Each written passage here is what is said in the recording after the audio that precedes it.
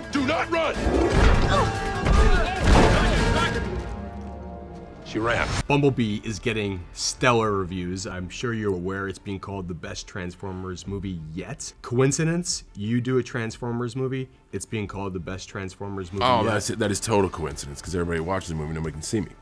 So it has nothing to do with me. Transformers has identified itself as a franchise based off of stylistic action and large-scale effects, which has been tremendously successful for it.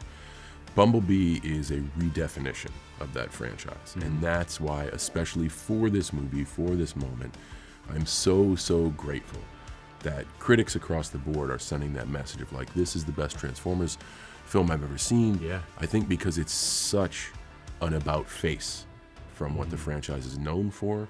So for all you critics out there, I'm so very grateful for the message you're sending, because it's that early messaging that can get moviegoers to be like, you know, I wasn't going to check it out because of the Right. Wait a second. Right. I may go check this movie out. There's this notion in the industry of franchise fatigue, and we actually saw the same thing with another Paramount movie this year, Mission Impossible, where like you don't expect the 6th movie or whatever in a series to be the best.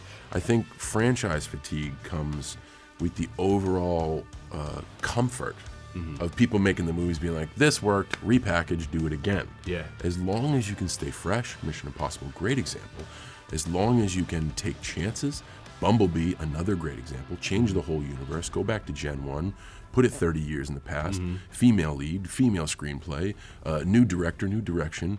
So like those are bold chances that make installment whatever just as exciting as the first time you laid eyes on it. I think franchise fatigue comes from a place of complacency and a lot of times lack of story. Yeah, we got this thing, just put it in the same box, but put a 2 next to it or a 3 next to it. That is not this movie.